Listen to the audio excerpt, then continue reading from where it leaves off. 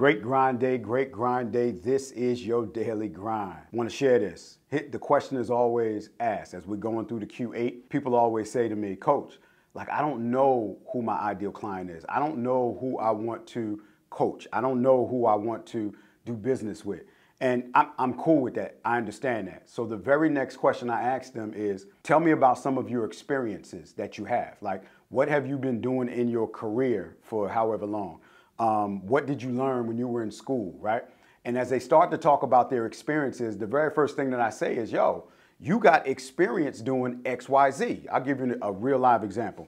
I've been a full-time business owner or entrepreneur for nearly 30 years, right? And nearly 30 years. So I have a vast experience from failures, lessons learned, the whole nine. So it makes sense for me to coach people in the area of business. I'm 52 years old. I got a life experience. Married twice, 6 kids, 29 grand. I ain't got 29 grandkids, but I've had an extensive life. Alcoholism, drug, all that.